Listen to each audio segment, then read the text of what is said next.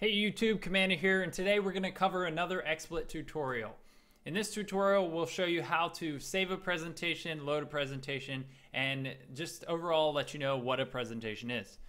So let's start with that. The presentation is what you see on your screen. It's what your audience will see. It's your entire XSplit setup with all of its sources. We'll cover what sources are in a later video, but for now, you can see my presentation I have up here that has me through my webcam, a little bit of a glow effect behind me, and my nameplate down here below me. That is how I have this current presentation set up.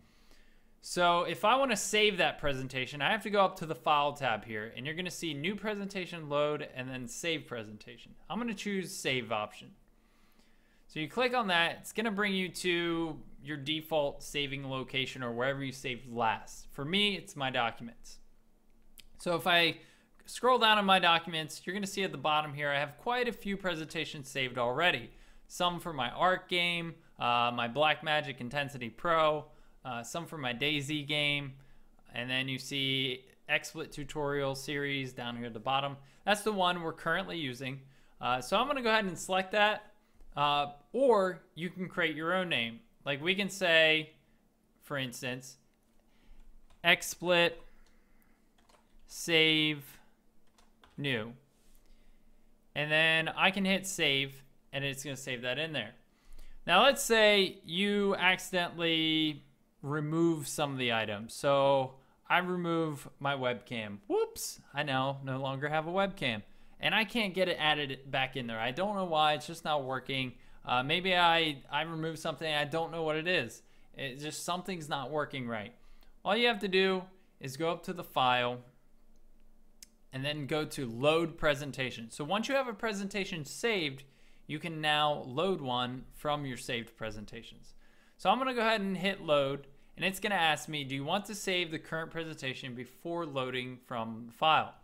Now, this is a messed up presentation, so I'm not interested in saving this one. So I'm gonna go ahead and hit no.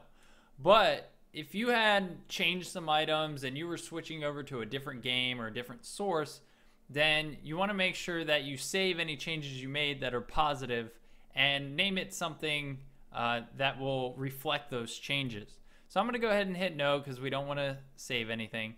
Then I'm gonna look for the one that we just saved, which is the XSplit save new.bpres. So I'm gonna go ahead and open that, and as you can see, it brings back my webcam. It reloaded my entire XSplit presentation.